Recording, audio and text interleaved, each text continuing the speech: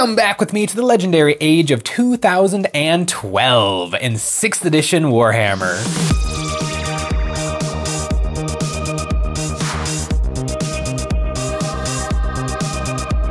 I spent days poring over this rulebook. I'm pretty sure printed in this rulebook is a picture of every single model Games Workshop made. And one of those models always kind of stuck with me, and that is the Daemon Prince of Nurgle. Now discontinued, but I have one.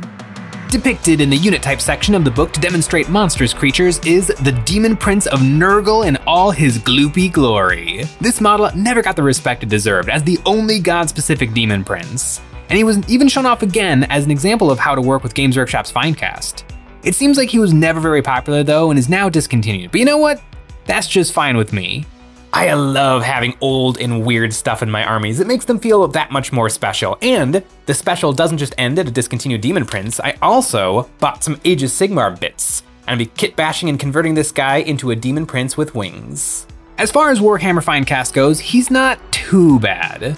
But I don't know why this model wasn't more popular. He has some really fun stuff going on, like his insect-shaped plague spewer, his big shovel-like sword, and who can say no to that face? I dumped it all into my ultrasonic cleaner and gave him 10 minutes on full blast. I gotta get him clean before I can make him dirty. After a little rinsey-rinsey, it was time to start assembling him. All Games Workshop Finecast have these horrible little triangles stuck right over details. In theory, it helps the resin move through the mold, but somehow every other company's resin is better cast and doesn't have these blemishes. I have to find and carve off every last one of them. His sword was pretty badly bent, so I put it into some hot water and let it soak for a minute. This made the resin very soft, and I held it straight while I returned to room temperature, and that fixed it right up. I used some thick super glue to put them together. Thick super glue is one of my new favorite things. I feel like thick glue is just as important as ultra thin super glue. It's the right tool for the right job. And that right job is when things don't line up properly. And speaking of things not lining up properly, I mixed up some green stuff to fix some errors in the cast. His hunchback has an obvious gap, so I squeezed in some green stuff and used my toothpicks and my silicone brushes to press the putty down and make the gap disappear. I did the same thing on his belly. He might be a big old booger, but these unsightly gaps aren't the thing that's supposed to be unsightly on the model.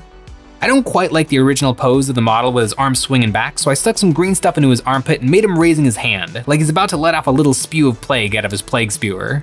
And to help sell the green stuff, I want to add some Nurgly boils. I took my jar of microcraft beads and poured some into the cap. Then I put a drop of Elmer's glue and a drop of super glue onto a piece of scrap. I dipped the toothpick into the Elmer's, which made it just sticky enough to pick up a single bead. Then I dipped that into the super glue and then shoved it into the still wet green stuff, placing 3 little blisters right next to each other, in the symbol of Nurgle. My little prince has attained demonhood, and now the next trick is going to be figuring out how to attach these wings. These are from the Age of Sigmar Puscoil Blight Lords, and they're about the right size. I just gotta figure out where they go. I had planned on losing his smokestacks, replacing them with the wings, but it's kind of too much room. And I realized I like his tubes, so I glued these into position. I love these, but I did notice that as soon as the glue had dried, it gives me a lot of room on the left side, but basically no room on the right side. Gonna have to figure that out. I mixed up some green stuff and made a little gross shelf for the wings to stand on, pinching and pulling it into the rough shape of his power plant. Like his backpack has room for the smokestacks, and then right under those are the wings. It's one of the more ambitious sculpting jobs I've tried. After enough poking and prodding, I had something that looked like it could have been part of the original model. On his right side, it was much tighter, working around his shoulder pad that's as big as a normal Plague Marine. I assume this guy has a pretty good jiggle factor, so I don't mind if he looks a little smushed. I feel like armies like Death Guard and Tyranids are much more forgiving for sculpting than Sisters of Battle would be. Now that I have the room for the wings, I put a drop of glue onto my buggy blades and stuck them into position, and I was getting a little bit too impatient. The green stuff is way too soft to hold up these big pieces, so I have to wait for them to firm up. But no big deal, after all, he needs a big ol' base. Previously, for my Lord of Contagion, I made him a fancy base out of pine bark nuggets, so I'm gonna do the same thing for my Daemon Prince. I arranged the pieces of bark, sanding them flat on one side and then gluing them down with ultra thin super glue. The bark is meant to look like stone, and to alter the edge, I added on some cork to make it a little more uneven. Then I used some kitty litter to smooth out the transition from base to wood. It would have been in keeping with Nurgle's lore to use used kitty litter, but I guess fresh will have to do right now. I smeared some texture paste all over the base to hide the cat litter, and then it was time to use up the last of my green stuff. I took this texture roller that makes up sci-fi cabling, and if I cut these into tiny segments and poke a little hole on one side for a mouth, they look like big, fat, nurgling maggots. I made up a bunch of these and then squished them into the wet texture paste. And I love this little nurgling from the Puscoil Blight Lords kit. He looks like he's sitting, so I put him on the edge of the base. I glued down my Daemon Prince and used my last Nurgling, who is posed hanging off of the Age of Sigmar Blightlords, just happens to fit perfectly holding onto my prince's leg. It's like a little kid holding onto his dad. To finish off his base, I broke out my favorite texture paste, Vallejo European Mud, and smeared this all over. I really like this stuff because in addition to sand, it also has some dirt and little sticks in it, which gives it a really convincing texture. Now that the green stuff has firmed up a little bit, I stuck on the wings and I'm pretty happy with how it looks. It's like the model could have always had these wings. And another great addition from the Puscoil kit, little bells on chains. I put these on the wings and I wish I had some more. I gave my prince a once over and thought of another fun little addition I could add. His face on his knee has a little misshapen horn. I think I can make it hornier. I clipped the horn off of a Plague Bearer sprue and made a hole in his knee big enough for it to fit. Part of Nurgle's thing is rebirth and death, shown as trees sprouting up everywhere. His knee now has a sapling growing out of it, and he might want to get that looked at.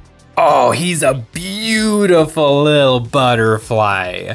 I'm so happy to have this guy in my collection because the normal Daemon Prince is a very, very nice model, but it's not that Nurgle-y. It's got a Nurgle head, but otherwise it's just a normal like Chaos Undivided. This little Tinkerbell is unmistakably Nurgle. It is just one big booger, and it's time to paint that booger. I blasted my Death Lord with black primer, getting it deep into his fat folds, and then gave him a zenithal from above. This will be the cleanest he will ever look. But you know it always has a clean look. That's right, our Patreon. Over there we have new terrain every month. This month it's the modular Gothic buildings. These impressive structures are designed with competitive wargaming in mind. They are the perfect size, shape, and have functional windows for all your line of sight blocking needs. And we also have Cyber Cherubs for decorating your models and terrain.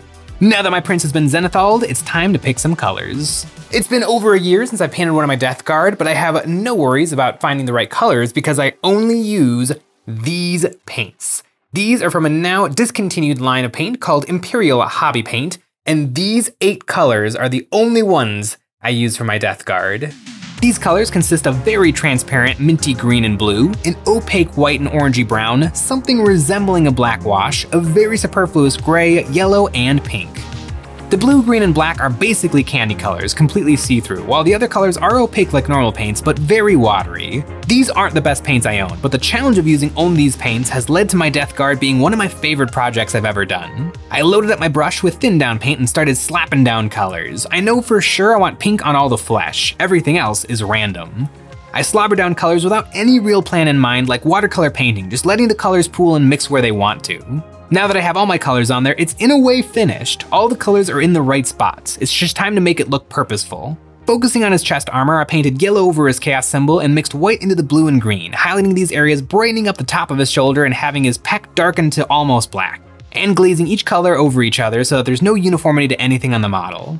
On the right side of his chest, I decided I wanted it to be warm to contrast the coldness of his left half. So I glazed my oranges and yellows, making my green into a wash to outline his details. One trick I used was highlighting with white, then glazing over it with the original color and repeating this until I had some bright poppy highlights. On his shoulder pad, which is more flat than his chest, I used a stippling brushstroke to add in some texture to fill in this space and make it look just as busy as the rest of his armor. His chest and shoulders are now done, and even though it's really the exact same colors they were when I just slapped the paint on, these spots look purposeful and finished. Daemon Princes are an incredibly 40k thing, and it reminds me of one of my all-time favorite 40k rules, which came from 6th edition.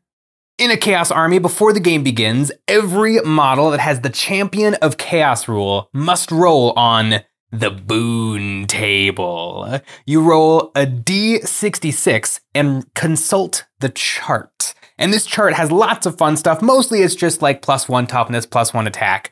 But if you roll a 21 or a 22, that model is replaced with a Chaos spawn. And if you roll a 65 or a 66, that model is replaced with a Daemon Prince. So Chaos Space Marine players, even if you weren't bringing a Daemon Prince in your list, you always brought him along because you never know. The Chaos gods might bless you and you get to bring like an extra 100-point character to your game. I never saw this happen, but the fact that it could was so incredibly fun and fluffy. Looking at my guy, he's kinda minty, like the color of my toothpaste. I've been using a lot of blue and green. I wanna focus more on the warm colors on his right leg. I layered up more greens, oranges, and yellows, mixing in white paint to create my highlights. Layering on more and more lighter paints, and then glazing them down with thin colors. I took special care on all his chaos symbols and used green wash instead of black to keep things vibrant. And I didn't touch any blues when working on this half of his body. My idea for this paint scheme is that he's moldy, and the mold doesn't conform to the shapes of his armor, but just takes the path of least resistance as it grows over him, so any color can appear anywhere on his body. I'm wrapping up the armor, and so now it is time for the flesh. And I have a lot of experience with flesh because I painted up a whole bunch of poxwalkers. I painted these guys up for Kill Team. I actually bought them for Kill Team. I got them for an absolute steal on eBay because they were missing one guy. I didn't care for Kill Team because I only needed 8, but now that I need them for proper 40k, I really wish I had that 10th guy. And speaking of Poxwalker frustration, Death Guard have 3 different fodder units. They have the Poxwalkers, obviously meant for the Death Guard, but they also have access to the Plague Bearers and the Chaos Cultists.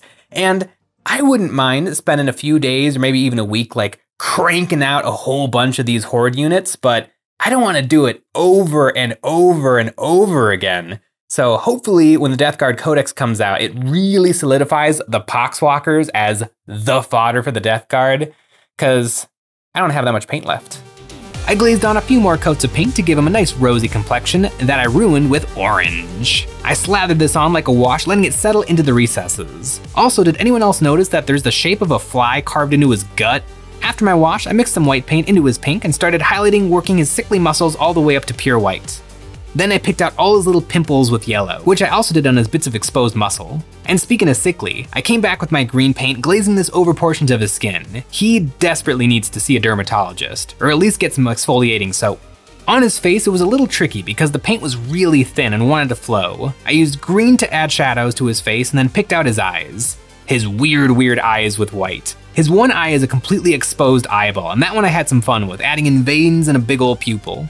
He's getting really close now, so the next thing is his wings, and his wings are very different because instead of the super detailed resin, they are perfect smooth plastic, so to get them to match, I need to add some texture.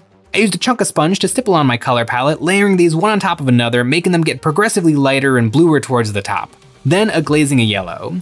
This got me somewhere, but it's not quite right. It doesn't have that purposeful chaos that the rest of the model has, it's just chaos. To fix this, I came back in with a radial paintbrush and stippled on some light blue on the top of his wings, glazing blues and greens moving towards his body. Having those transitions helps a lot to make it feel like those wings are a part of him, not just stapled on. He's so close to being done. The only thing left is his big, boxy, blunt sword, and there is one color I haven't touched yet, and that is gray.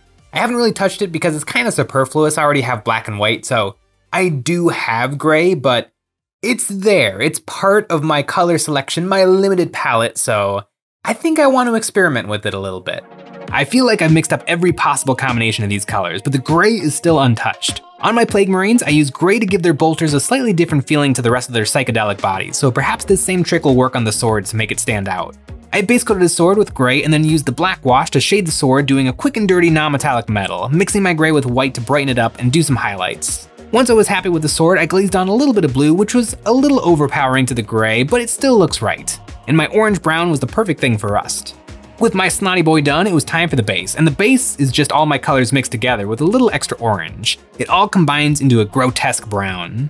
I glazed on some green and orange to create some variety to the earth, and feeling like it was a little desaturated compared to my previous bases, I added in a little more brown. Then I picked out all his fun little friends on the base, his maggots and skulls, highlighting them using the last little bits of paint on my palette. These 8 bottles of paint might be all that exists in the world, so I don't want to waste a drop. But now it's time to cheat. I used Apple Barrel Gloss Black paint for the base frame, and my Daemon Prince is done. This guy has alleviated a lot of my fears of painting my Death Guard army. In my head, I assumed it would take forever because I don't use the airbrush, I don't use contrast paint or speed paint. Every single thing is done with a brush. But it's really not that bad. This guy took a day to paint, and he's a big guy. He's a baby Mortarian, so regular guys aren't gonna take even that long to paint. I think I've got a good shot of getting my Death Guard done this year, and I'm really jazzed about my Daemon Prince with wings, a true Nurgle Daemon Prince with wings. This isn't no Chaos Undivided guy with a little bit of green on him. This is a big booger of a model that is gonna look so good as the centerpiece of my Death Guard army. And what to name my Prince of the Plague? I'm gonna call him Mr. Potato Head, because His head looks like a potato. I don't make the rules. That's his name now. Thanks for watching.